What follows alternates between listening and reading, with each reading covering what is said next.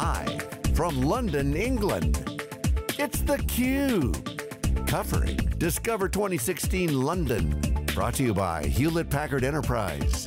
Now, here's your hosts, Dave Vellante and Paul Gillen. HPE Discover, everybody, we're in London. This is theCUBE wall-to-wall coverage, 3 days here at HPE Discover 2016. Dave Chopra is here, he's the Vice President at Wipro, and he's joined by Mayur Bharath, who's the Vice President of Strategic Alliances at Hewlett Packard Enterprise. Gentlemen, welcome to theCUBE. Thank you. Good morning. Mayur, a lot of people don't know that Wipro and HPE have had, well, I guess HP before HPE, have had a long partnership, almost 2 decades. That's right, yeah. Take us back, describe a little bit about the partnership and how it started and where you've taken it. What are the phases that you've seen in that journey? Yeah. It's actually a very unique partnership both for HPE and Wipro. I think we are 2 partners who have grown together as HPE and then as Hewlett Packard Enterprise. It's also, I think, the uniqueness of the partnership is that it's a truly symbiotic partnership over the last 18 years. So there's a lot of give and take between the 2 organizations. And to me, I think the biggest part about the partnership with Wipro is that we really operate on a set of shared values. When I look at the way Wipro does business, yes, winning is important to Wipro, but it's equally important to them how they win in the marketplace. And that resonates very well with integrity as a HPE value. The other thing to me that's really unique about this partnership and the way it's evolved is really about the trust and respect that we carry for each other between the 2 organizations. And lastly, just the way we collaborate as one team in front of the customer, I think really sets this apart for a very unique partnership. Dave, can you comment on Wipro's evolution? I think many people would have a sort of a legacy impression of Wipro as being an offshore programming shop. 200,000 people, obviously you've come a long way since then. How has Wipro evolved from those roots?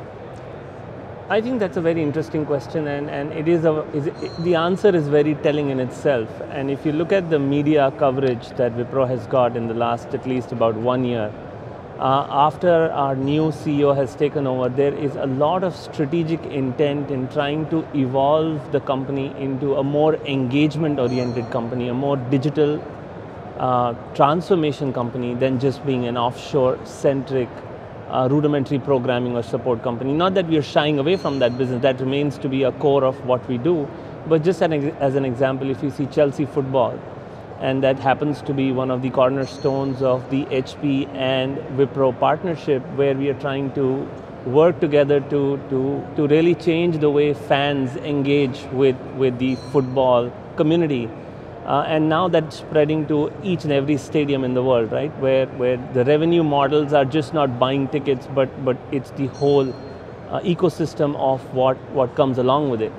That's a reflection of how Wipro is evolving. If you look at the last acquisition we did about a month ago, which is Aperio, is in the business of cloudification and really taking customers from where they are today and taking them to platforms that help them do their business better.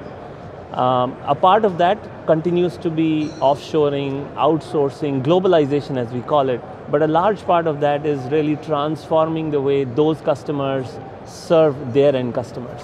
So I would say that's the evolution of Wipro, and these probably are 2 telling examples, Aperio and the Chelsea Football Club, which should help people here understand how Wipro is transforming itself.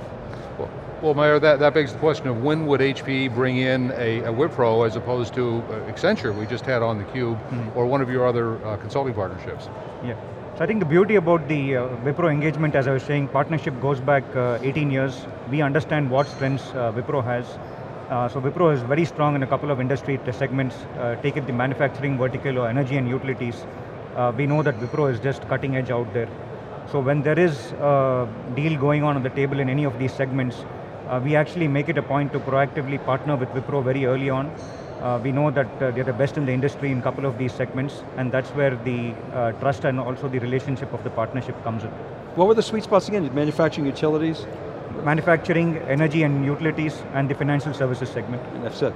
So let's talk about those a little bit. What's happening? You talks about digital transformation. What's happening in those industries? What are you seeing as the big mega trends? If you look at the financial industry, right, and this is not just the major economies of the world, which is United States or UK. But if you look at even Latin America, if you look at the broader parts of Europe, and now it's bleeding into the Eastern markets, the financial sector is under a pressure that was never before. With Brexit happening and now the elections in the United States, if you just look at how the Dow moves, how the NASDAQ moves, how the DAX moves, the variability on those aspects is just mind-boggling. Now to support that environment, just think about the infrastructure and the applications that churn at the back. Most of our customers are moving away from branch operations to branchless operations to digital mobility application, and I don't know last time when I was in a bank trying to submit a check, all of those things are done remotely. It's just very intuitive for a consumer to think about the banking sector, but the amount of infrastructure, applications, testing, digital transformation, engagement, GUI, setup that happens and years of planning and execution is a gold mine for partners like Wipro, HPE, and many, many others in the market space. If you look at the manufacturing world with 3D printing and elimination of, now you have restaurants serving food through robots, and I'm sure with Wipro Homes we're going to get there soon, but the point is that the cost modeling of how the automotive sector or the broader manufacturing sector is set up is transforming itself to again not only automate how those things are built, but also automate the engagement and bring more life to it.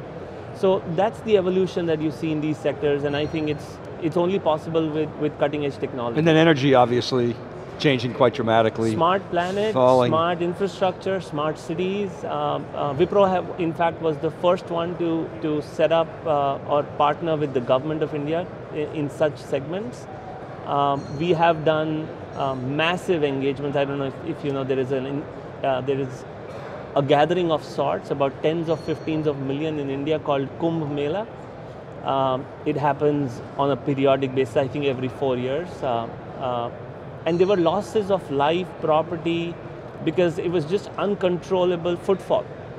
And now with IoT and the smarter engagement, last year we won the government award for trying to manage video surveillance and IoT-based people management, not only to avoid such incidents, but if it had happened, try to control and narrow down and avoid mass panic attacks. So absolutely. Yeah. Typically in an engagement, who drives the engagement? Does HPE bring in Wipro? Does Wipro bring in HPE? Who tends to be the leader in the Yeah, again, as I said, it's a very symbiotic partnership, so there are instances where we bring in Wipro into one of our top customers, and vice versa, there are several instances where Wipro brings in HPE on some of their large deals. So again, as I said, a very symbiotic relationship between the two of us.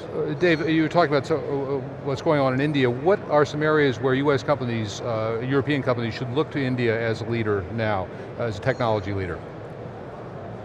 I would say the first and foremost should be in the area of automation. Robotics, I think manufacturing? It is very difficult to box the term automation today. It is all the way from robotics to artificial intelligence to the old school thought of robotic process automation, so on and so forth. I think it's going to change the way, and it has been, and it will continue to change the way that we do business, right? So that's one. And if you really look at the pace at which the outsourcing or the globalization market, specifically in infrastructure and applications, has been working, is a telling story. The second thing would be, and I therefore don't call it a India-based phenomena, it's a global phenomena of digital or digitalization, not digitization, where customers, partners, and providers like HPE or what have you are coming together to form something unique. Chelsea Club is an example, Chelsea Football is an example, and there are many, many more to that. The third is trying to become more vertically oriented, bring integrated solutions, where today the customer will not come and ask for pointed, give me my stuff for less, but it's change the way I am doing, run the business and change the business, and therefore you need a lot more integration of everything that you have under the umbrella of Wipro and NHP to come together and resolve that problem. And last I would say is IP. If you really look at, and we at Wipro have figured out a way of remembering it, we call it DIDI, which is digital, innovation, IP, domain, and automation, and intelligence, right?